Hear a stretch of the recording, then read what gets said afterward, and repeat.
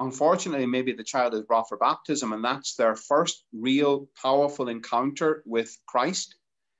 But if they don't encounter Christ daily in their home, in their community of faith, because maybe they're not being brought to have access to that community of faith, then, we can't really expect them to live that new life if they're not even told that there is a new life. If the baptism is reduced to, that's the day we give you your name, or that's the day you became a member of God's family or a child of God, but they're not actually given the tools to unpack that.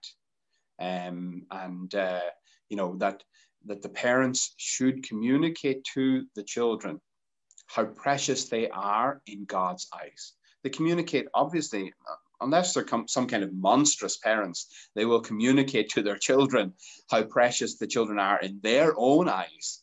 That you're my son, you're my daughter, I love you, and there's so much affirmation and love, and that goes into parenting. But also to broaden the horizon or the vision of that child to realize that they have a heavenly father, and by extension, they have a heavenly mother or lady as well, to see that they are part of this vast family network which spans not only every nation on earth, but also all the expanse of time, and that they are part of this vast family, but they are loved as if they're the only member of the family, that they are loved absolutely and utterly by God.